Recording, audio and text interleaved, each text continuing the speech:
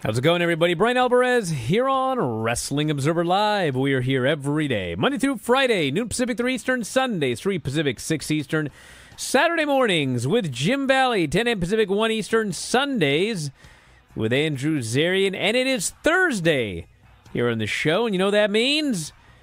We got a lot to talk about, more than usual, actually, because, of course, last night was AEW Dynamite, and also Rampage. We had both shows back-to-back, and, man, 3 hours? That's a long time for any show. So we're going to talk about that here on the program. And the highs and lows and everything else. We also got SmackDown coming up tomorrow, and lineups for a bunch of shows, including the upcoming New Japan Sakura Genesis show.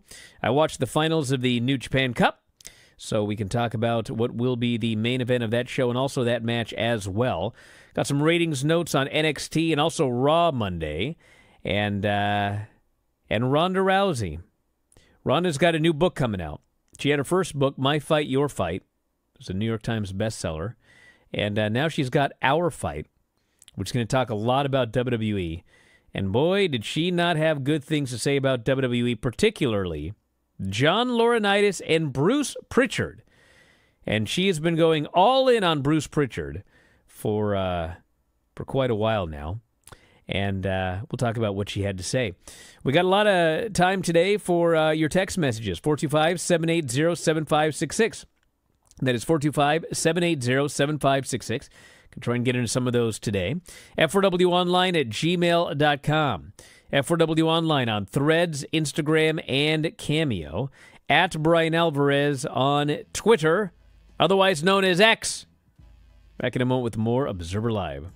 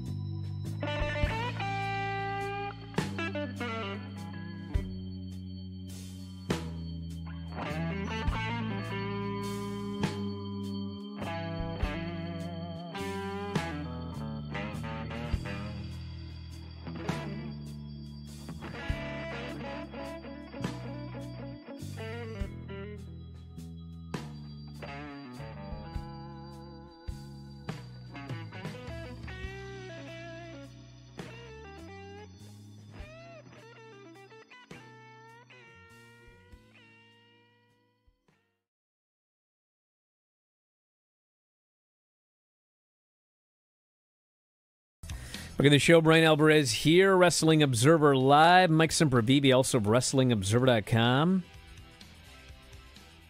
You know what I want to start with today? What's that? Before you even say anything, I want to say something. All right. So Dave and I had a big argument last night. Shorter than usual, actually. Regarding BCC and the tag team title tournament. And I just want to make something clear here, okay? And that is that I don't care if they're in the tournament. It's not like affecting my life, okay? But the reason that I keep bringing it up is because this whole thing, there's actually a larger issue here than BCC not being in the tag team tournament. And the larger issue is one of the things that drives me nuts about AEW. It's one of the things that bothers me the most. And it really makes me angry because I know Tony knows better, okay? And that is this. If you don't want to beat the BCC in the tag team tournament, okay? If you don't want them to lose in the tournament, or whatever reason you have for them not being in the tournament, I don't care, but give us a reason for it. That's it, okay? Let's say, I don't know why Jon Moxley isn't on TV. What's funny is everybody on the internet has been telling me why, and they all have a different reason for it, because they've all made up an explanation in their heads. But the fact of the matter is, we don't have any idea why he hasn't been on TV for 3 weeks. None whatsoever. That is the issue. The issue is, you did a pay-per-view. You did BCC versus FTR. BCC didn't just beat them, but they did a double submission finish over FTR. The moment the match is over, everyone watching thought the exact same thing. Well, they must be next in line for a tag title shot. Okay?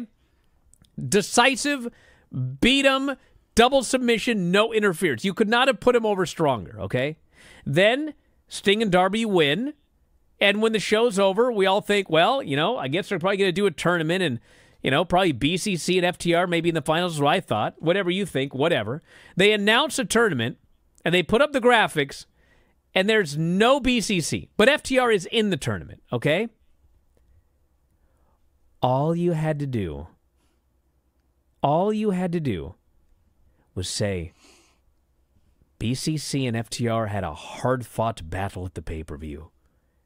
And while BCC was victorious, Jon Moxley suffered a stinger, and he will not be medically cleared for a while. That's all you have to do. But they couldn't even do that. Instead, do you want to know what has happened? What's that? Jon Moxley has vanished. Do you know why I bring up Britt Baker all the time? Why? It's the same thing.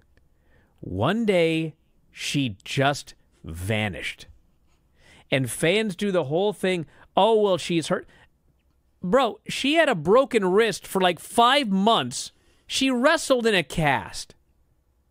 She had a bad back for like, well over a year. They had that show where she's getting injections in her back. That's not why she's gone. I'm sure that she probably was hurt. But you know what this is? I'll give you Jon Moxley, multi-time AEW champion. One of the biggest stars in the company, okay? Britt Baker, when she was in her prime, was the top women's star in AEW by far, and one of the top stars overall in the company, okay? Let's make a comparison to WWE, all right? All right. Let's imagine that, like, Becky Lynch just vanished, okay? Maybe she got a big win. Just say like this past. Let's say that they hadn't announced WrestleMania yet, and she beat Nia Jax in a last woman standing match on Raw, and then she vanished. Okay, new ambassador to Ireland. They didn't tell us where she went. They didn't shoot an angle. She just was gone, and they never told us anything. Poof. For a Moxley comparison, remember when Seth Rollins did that moonsault and he injured his knee? Yes. And went on and won the match. Let's just say that after that, he just disappeared. Poof. They didn't tell you that he had a knee injury. They didn't shoot an angle, nothing. He was just gone. Well, that's what happened to Britt Baker. One day, she suddenly was gone. Jon Moxley and Claudio Castagnoli destroyed FTR, double submission on a pay-per-view, and then he vanished. Gone. Now, I know Tony knows to write people off because he did it with Darby. And the funny thing is, Darby actually broke his foot, so it was a very effective write-off. But, like, he's done this before, but in other cases, and this happens, it's not just Britt Baker and Jon Moxley. Like, this has happened many times. All of a sudden, someone's just gone. And the thing was, let's think back to, that whole thing with CM Punk and the Young Bucks and Brawl Out and Kenny Omega. One day they just were gone. And the weird thing about that is, okay, legal issue, whatever. But, like, when people asked, what's going on at press conferences, Tony wouldn't even say, it's a legal issue I can't discuss. He just wouldn't say anything. If you're a fan that, for some reason, didn't know what was going on, one day you're watching AEW, and the next thing you know, CM Punk is gone. Never referenced. The Young Bucks are gone. Never referenced. Kenny Omega's gone. Never referenced. Where's Miro? That's another one. Miro vanished. He was in the middle of that thing with his wife every week, and one day he vanished. And in none of these cases did they just give anything resembling... Like, listen...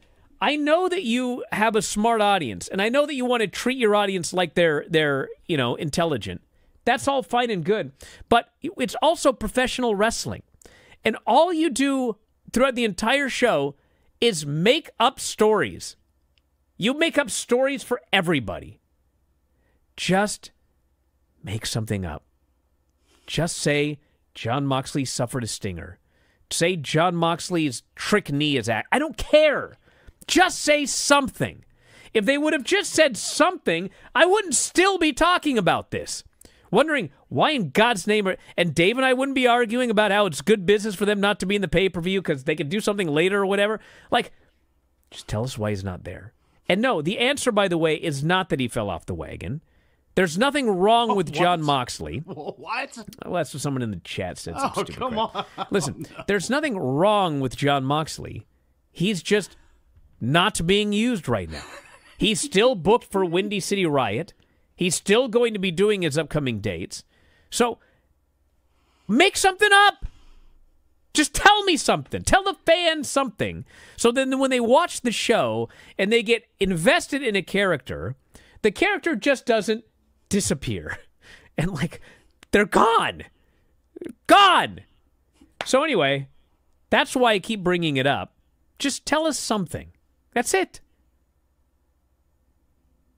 Well, you pulled that back to a much larger issue that I'm glad you went ahead and addressed. I'll take it back to the smaller issue, which was you just did not dot I's and cross T's. After you came up with the idea for the tag title tournament, you go back to a backstage promo where Moxley just goes, you know what, I got to get ready for Naito coming up at Windy City. Fine. I got some things going on. And that's what you Anything. do now. I will say this. Your theory that you can't beat the Blackpool Combat Club doesn't hold any weight other than this. Because Claudio can get beat. It does not hurt Moxley at all. Doesn't. But what it does do, if you're doing the Blackpool Combat Club against House of Torture, I guess in that case you wouldn't want to have Claudio lose. But again, all you had to do was connect that line. And that's what Dave forgot to say last night to you. It is booking. That's all they had to say. And even if they didn't even have to say this, but you throw in, hey, and by the way, whoever wins that tournament, like any title here in AEW, it's going to be ours again. So you can do FTR and the Bucks or whatever with that, and then you can still have FTR and BCC later. That, just drawing that line, that's all you had to do. Back in a moment, Observer Live.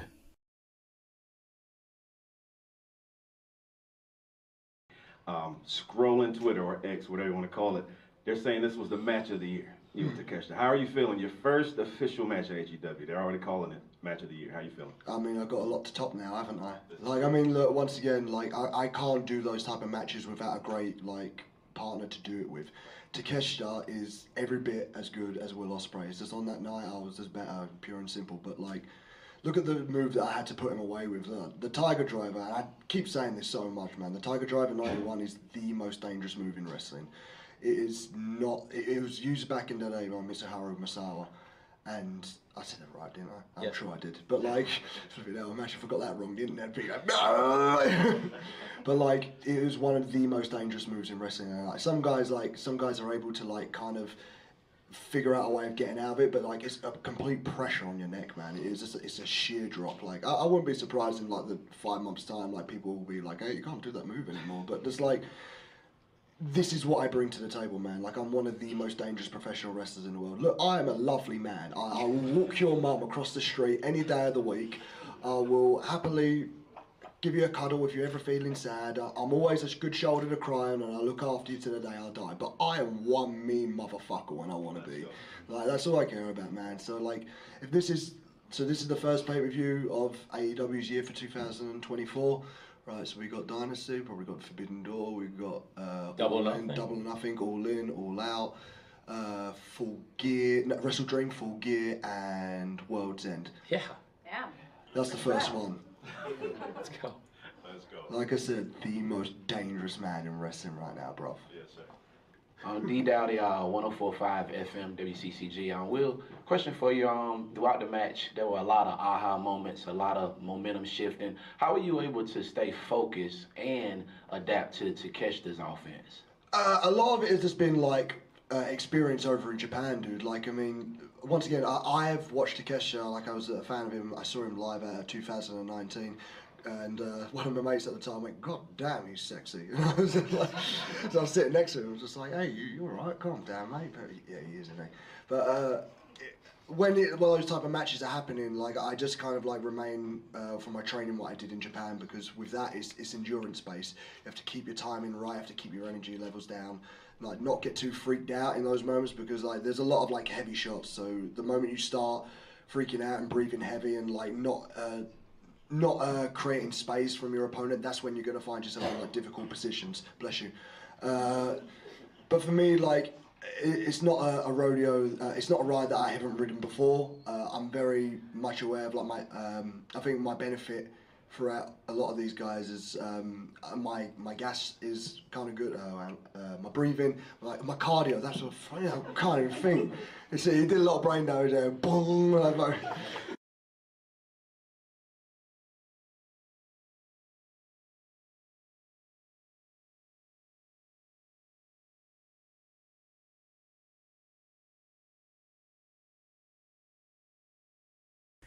Man, I got to move on. Mm-hmm. I got to move on here. All right, there is a Windy City Riot coming up April 12th. Yes, Moxley is on the show. About it. Yeah, it's only a few weeks away, so he'll be facing Naito.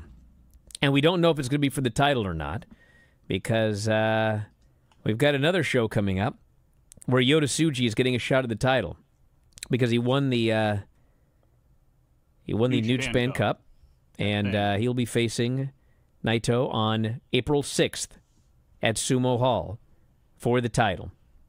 And I watched the match. Just got done watching it. Match was freaking great.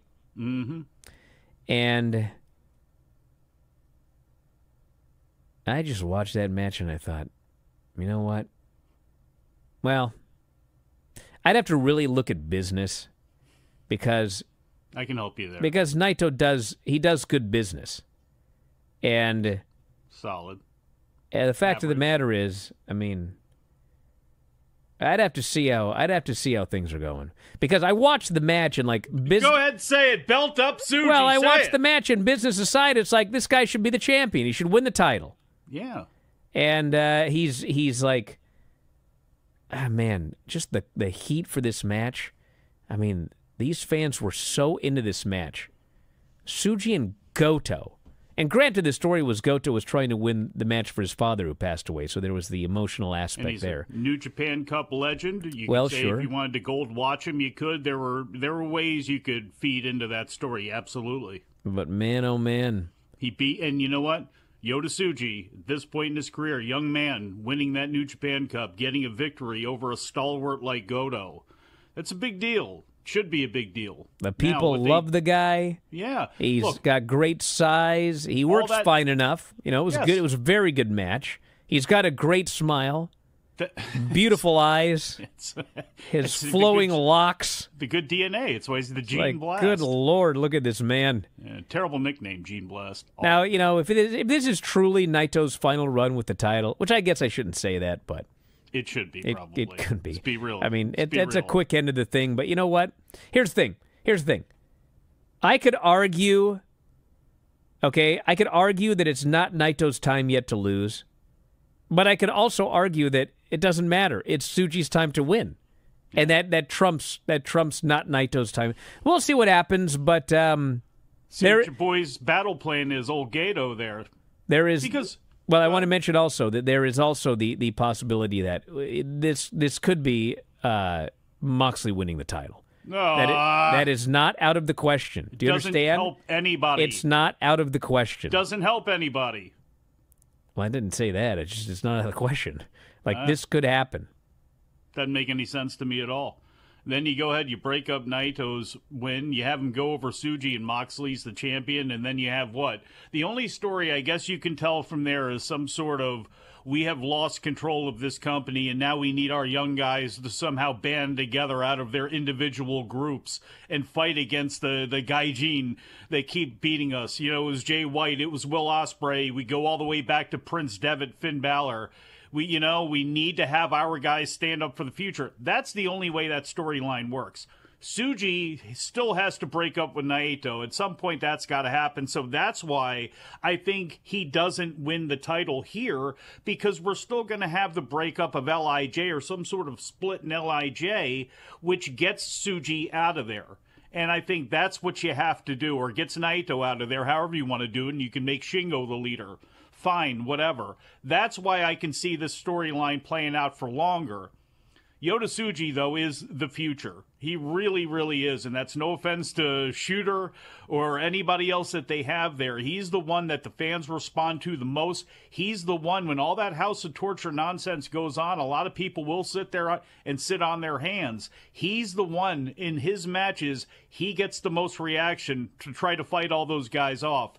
He's the chosen one by the fans, much like Will Ospreay in AEW right now. Let's see how they play it. But the idea of Naito losing to Moxley is insane to me. It really, really is. Well, I would not say it's insane, but I mean, listen, if What's Moxley... the benefit for New Japan, though? Well, if Moxley wins a title, at some point he has to lose it.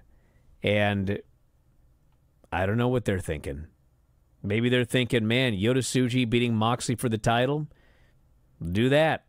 I don't know what they're thinking. Brian, I don't even know if they're going to put the title on the guy. But here's the thing. If you're going to do that, then to me, it's beat Naito, because now it proves you are the man in Japan, and then go on and beat Moxley at Windy City, or beat both of them in a three-way. To me, that's more effective to continue Tsuji's run-up than...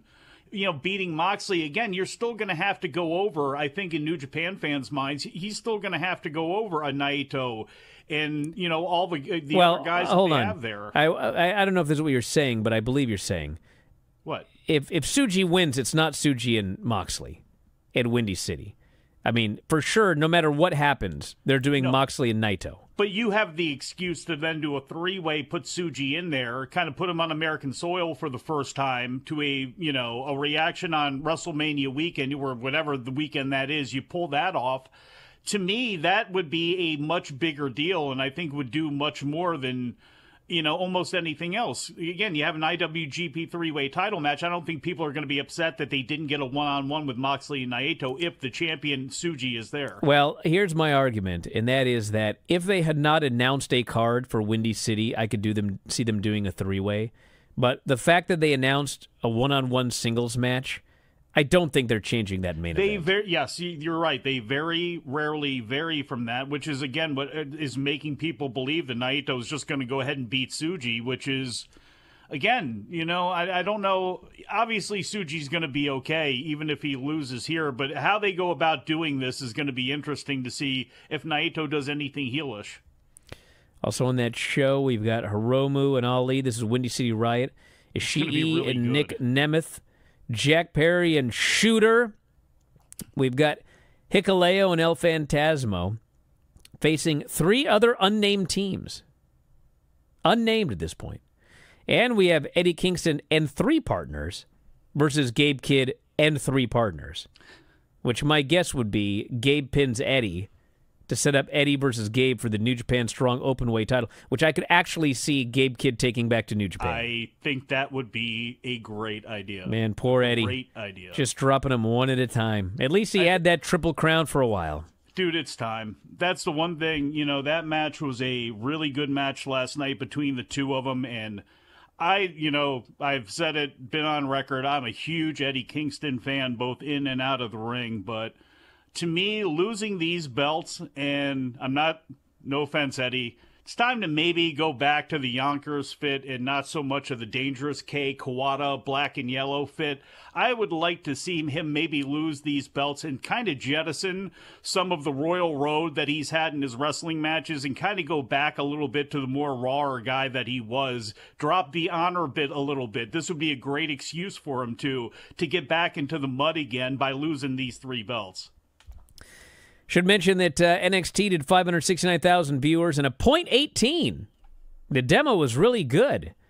They had more young viewers than I don't even remember. So it was a long time. They've been having some rough roads here. And even look, that overall number is not spectacular, that's for sure. But I will tell you 2 good things about WWE ratings over the last few days.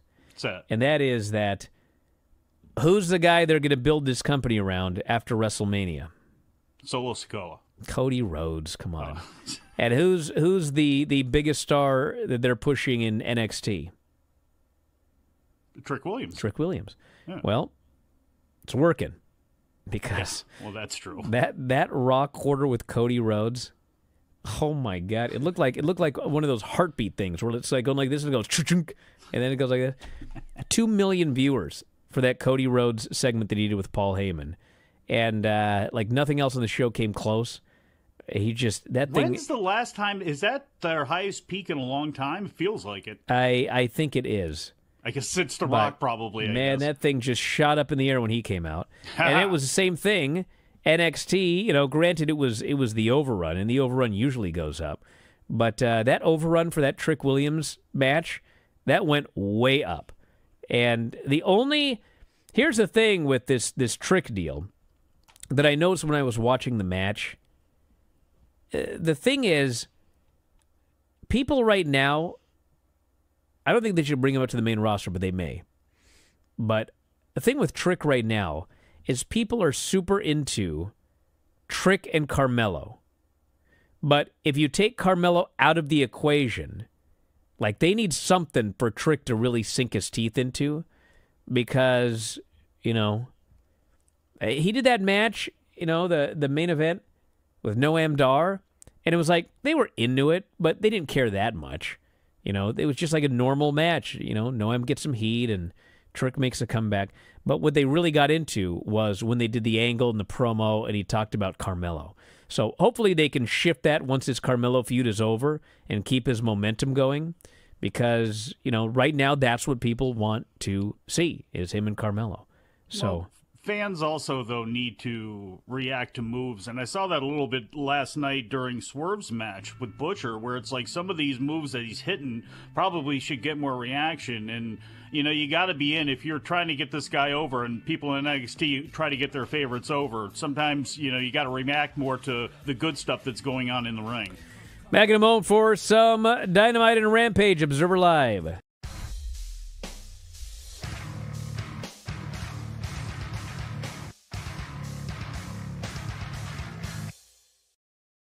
By excuse me, the twins. Yeah.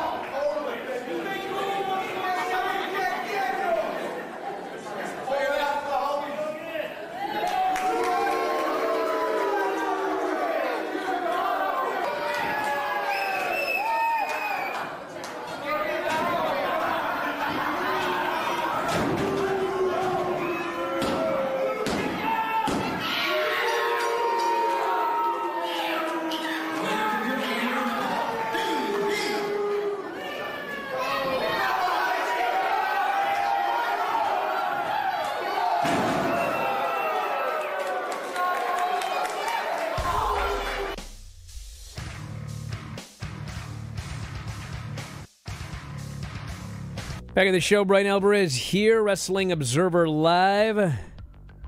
Mike Sempervive, also of WrestlingObserver.com. So this episode actually makes a good point here, which is it's semantics. But so Adam Copeland in the main event faced Christian for the TNT title, and the match went long, went past the top of the hour. And so, because of that, Samuel here says, Copeland winning the TNT title was technically the first ever AEW title change ever on Rampage. So there you go. Oh, how about it? Yeah. Now, will Nielsen look at it that way? I don't know how they're going to look at it. So, you know where it? So you'll never guess. By the way, my YouTube TV cut off the. Well, end of I was just Rampage. about to bring this, and up. it was not just me. I heard so many people that did not get to see the end of Rampage because they're Sling or they're this or they're that. Cut it off. I've tried, everybody. I mean, I've tried.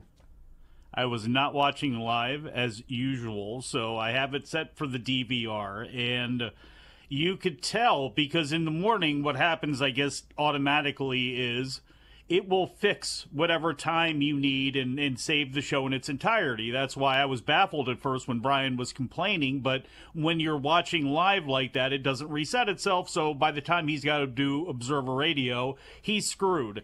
I never have that issue. So today I'm watching, and there was a distinct cut right when Adam Copeland hit Christian in the cojones with the piece of nail board that he had, and that's where it looked like it had cut out right there and then kicked in again. So is that where it stopped for you? No, I didn't get the end of Rampage. Oh, okay. I didn't get the end of the street fight. Okay, well, were you watching any issue with Dynamite at all, at least? Well, no, because it records Oh, well, that's Rampage, true. and so I saw the overrun on Rampage. But Why did they I have thought 2 street fights on the same night, by the way? I don't know, but one was technically an I Quit match. I guess so. So I mean, the one thing I'll say is this was really, and it was kind of weird. So I thought that Dynamite was quite great. Really liked the show. Good. And the 2 hours ended, and I don't know what it was, but like they started that Rampage show, and it was just like a totally different show, and it felt so long. That 10-minute, what felt like acclaimed promo to start it, did not help matters, I don't believe. No, and it's like, what I've mentioned this before, Dynamite is the one show I watch where I will always at some point check to see, my God, how much time has passed, okay? And Raw is actually the worst offender. Like, sometimes I feel like it's got to have been an hour, and it's only been about 39 minutes. I'm like, oh, my God. SmackDown is usually exactly as long as it is, and then Dynamite is the one where I'll be like, it's probably been close to an hour, and I hit the thing, and it's an hour and 15 minutes. The show flies by quicker.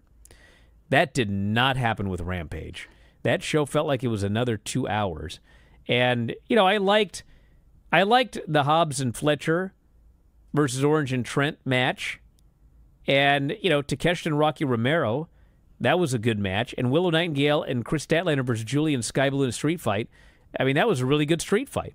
But 3 hours is too long to watch a show. It's just too long, especially a television show. Pay-per-view can be different, but that was a long night. Brandon Thurston, I saw a tweet from him yesterday, and I'm not going to be able to quote it, but basically, if you're looking at this from a executive at TNT's and TBS's point of view, would you rather have a 3-hour show on Wednesday as opposed to a 3-hour show and then a Friday show that is not getting any eyeballs and just kind of... Well, we don't know how many eyeballs this has gotten yet. We'll know at the end of the day. That's true, and that's one of the things he was pointing out, because if this is somehow more successful, or at least on par with what they do on Friday nights, is that a possibility? Now, I would hope that would be no, dear God, no, but money talks in this case. That's what drove Raw to it in the first place. Well, there's also this aspect, which I don't know how they would view it. I don't know what the show after Dynamite does. But if Dynamite actually moved to 3 hours, then it's exactly like what happened with Raw and also WCW. Let's just say, for the purposes of easy math, let's just say that the first hour of Dynamite does 800,000, and the second hour does 800,000. Well, the show does 800,000 viewers. Okay, that's what you list on the whatever. Well, if you do 3 hours, and the first hour does 800,000. And the second hour does 800,000, and we'll just say the third hour does 500,000, and then that ends up being, overall you did 700,000. You actually did worse than you did 2 hours, and I don't know. All I know is this, okay? When Raw moved to 3 hours, like, they cratered their audience for a good, I don't know how long it was. They started in 2012, right? And then they cratered the audience through about, I don't know, 2020 or so. 19. Yeah. I mean, it was just declined. And now they've just now started to regain some of that audience because the product is on fire. So I don't recommend anybody do 3 hours, ever. That is my recommendation. Unless the place comes to you and they go, we're going to give you $200 million for 2 hours, or we'll give you $300 million for 3 hours. All right, I'll do 3 hours. No problem. You got it. But I don't know what they're going to do. And that's exactly what it would take to do it. So we had a Mercedes interview, which I don't know. The video should have been a cold opening and then had her talk about it. Her throwing it to it, I know that's where somebody's going to go, the show was way too much like WWE last night. I disagree. I thought it was a good show throughout, and I thought it was a nice blend of everything. But with that said, that video should probably have cold opened the show, then have her come out, cut that promo, because breaking it up like that, I think, dragged it out. And again, let's see how much momentum she can continue to have, but it's going to be interesting to see if there is going to be anybody that boos her or anything like that. Sasha's a great heel, and I guess she doesn't want to be, and certainly introducing her, you want her to be a hero right now, but it's going to be interesting to see how things go because, again, with Willow, if you're going to match those two up against each other and choose sides, I think a lot of people are going to end up choosing Willow. Well, she did a promo. She did a lot of smiling and holding her heart, and then Raw rolls on. Say it. Well, they didn't say Raw rolls on. I'm surprised they didn't. But then they did a deal where they had a schmoz. Julie and Sky Blue hit the ring, and then out come Willow and Statlander, and the heels bail, and then Willow teases hitting Mercedes with the chair, but she drops it, and Mercedes cuts a promo on her and leaves. And then later they had a segment where Willow and Statlander and Stokely are doing an interview, and Mercedes walks up, and she's all friendly with Statlander, and she's nice and everything like this. And then she goes to leave, and Willow wants to say hi, but Mercedes just cuts her off and gets in her face and says, "You've done enough," and storms off. Totally heelish. And, if you've been watching the show, which I have, Willow is the most over female babyface they have. She's the most beloved female babyface they have. And Mercedes is supposed to be a babyface, and apparently they're going to be feuding. And I don't know if they're going to turn on one or the other or what they're going to do, but yes, Mercedes is way better served as a heel. She's much better as a heel than as a babyface. And, one of the things with her, to me, as a babyface, is she always comes off heelish, even as a babyface. Yeah. So I think long-term she needs to be a heel, but I don't think it's happening soon. It'll be interesting to see the crowds, what they choose to do for Mercedes and Willow. And that's if they go in that direction. They can have a match that doesn't necessarily turn one of them, especially because I think at the end of the day, Statlander is going to be the one that turns on Willow. And then, yes, of course, that goes, you say, what are you going to do with Mercedes after that? Well, there's other women that you have options with. So I think aligning Willow and Mercedes long-term for both of them is going to be beneficial. We had Jericho and Hook. And this was, in fact, the polar opposite of the House of Black versus the Infantry. Both of the matches were about putting over the young star. And the House of Black could not have made these guys look like bigger geeks. And Jericho could not have done more to try to make Hook look like a top-tier future main eventer. He just sold and sold and sold and sold and sold, and then got pinned clean in the middle, and then afterwards endorsed the guy, put him over, and he's got a forget what he said. I've got a proposition for you or something on Dynamite. Yeah. But two totally different. Jericho took one hell of an ass kicking yesterday. You don't say. Absolutely, dude. Dropped on his neck, on his shoulder, on his head. He was just even during picture-in-picture, he was getting thrown around and then laying there like a heap because they kept it on a wide shot. It was something else. The only thing he could have done more is actually tap out to the choke instead of getting that little hope spot at the end that nobody wanted to see anyway. But it does leave the door open for later, him actually doing that, because who knows what this proposition is actually going to be, and who knows what happens with Jericho. So that was good. And then we had a lot of good interviews. Everything's setting up the big matches. And then, of course, the main event was the I Quit match. And I had mixed feelings about this match because, they were great. They had a great match. But then at the end, it was just And I'm sure Adam books all of this stuff. And this was a WWE 40-year blow-off match finish where you get everybody involved in there. Everybody else runs in. You handcuff everybody to the ropes. The heel female manager runs away. I mean, it was like 4-on-1 heels or baby faces versus the one heel.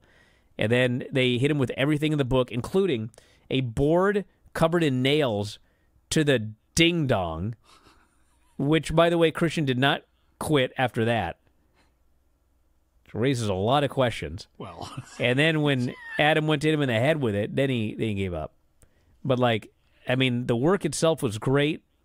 I thought both guys were great, but I did think the finish was just total overkill. I get it. Total overkill. You play off the Magnum Tully thing where he's going to lodge it in Tully's eye, and then, he doesn't do it, and Tully says, I quit. So I get that. Plus, I think for posterity's sake, even though everybody's going to remember that boot to the cojones there with the nail board, I don't know if that's how you want that finish to be. I don't know. I could see them not wanting that. I probably would have just left it that way, but I could see them for later on just wanting to have Christian say I quit with that thing held over his head.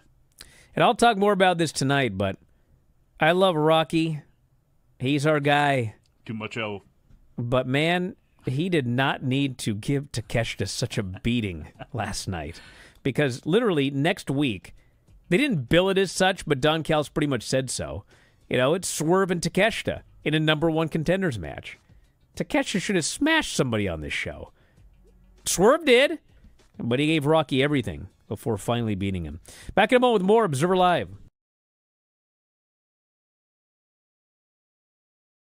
Keith Elliott Greenberg with Inside the Ropes magazine. What's up, Keith? This is a very historic night tonight, and there were a number of legends in the arena. Were you able at some point to slow down enough to glean any knowledge or at least inspiration from those legends? So this honestly is, I hope I'm allowed to say it, but I was backstage. The doctors were like, all right, on the table, we'll just put some ice on your butt, and I was laying on the table, and then Ric Flair walked in, and I was and stood up. And he said, you are everything I've heard of and more. You are one of the best wrestlers in the world. And that coming from him is just thank you, Mr. Ric Flair. Thank you very much. 'Cause he's a standard. I know sometimes it gets forgotten about, but every little bit of wrestling has some inspiration from Ric Flair, man. So the fact that he was able to just come over and just go you're the fucking man is man, amazing. Brilliant stuff. A bit of a two-parter. Tony, you were present for a pretty crazy match that Will had a couple weeks ago. I'm interested to hear what goes through your mind when somebody who you've already invested in is having a match like that, which is incredible but also risky. And Will, when we had spoke prior, you communicated how important it was for you to still be able to live in the UK. How important was that to coming here, and what kind of schedule will you be on moving forward? Well, I was a tremendous match. That was an amazing match for Will to finish up in Rev Pro, and after a great run in New Japan and Rev Pro, I thought Will versus Michael Oku was a great match, and I was really blown away not only by the quality of the wrestling, but also really the quality of people. I got to meet Will Ospreay's family for the first time, which was really cool. So sweet, dude. You're the man. And the great things he said afterwards, it was just really kind. And I thought the way he helped really set up his debut in AEW and also paid tribute to the great fans in the UK that helped him get to this place. It was really a great thing, and it was great to be there. And of course, the match took a big toll, I think, physically, but knowing it's Will Ospreay, I had a high confidence he was going to be here, be ready for Revolution, and he was everything we would have expected. The match was everything we would have expected. I thought Ospreay versus Takeshita delivered, Revolution delivered, and again, I think Will Ospreay in AEW fits like a glove, as you're seeing here tonight firsthand. Thank you, Sean. I'm basically Wolverine, brother. I'll be fine in a couple of days. Just heal up.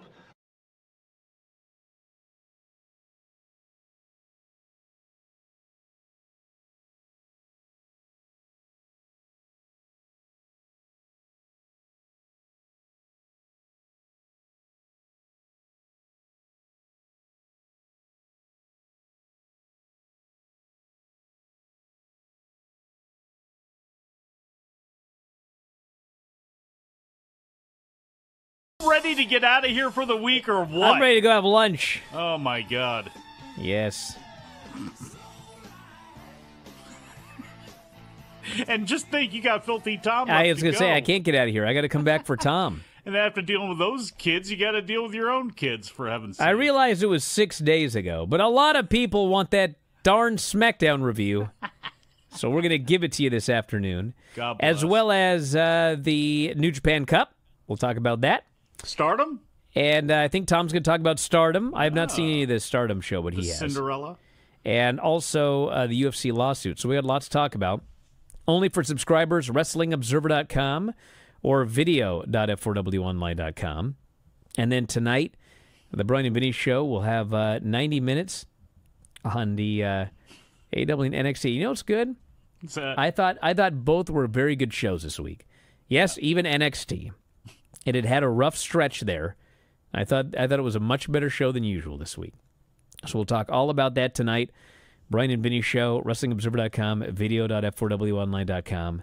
And then tomorrow's all yours. You and Tom can talk about whatever you want. Keep me out of it. I don't know if he's going to be around. I think he may be in Cleveland for the AIW show. But can you imagine this on a poster, too? Right there, front and center. Filthy Tom Lawler, Effie, and Demolition. What? To me, that's my dream Survivor Series team. Now, they're not all facing each other, but the fact they're all going to be in one location, that's pretty amazing. I think that's going to be on Triller TV for those of you with subscriptions. Well, we'll have more tonight, everybody. It's going to be a lot of fun, so check it out. And that's it. Thanks, Mike, as always. Callers and listeners, everybody in the studio. I'll talk to some of you, 2 Pacific, 5 Eastern with Tom, Wrestling Observer Live.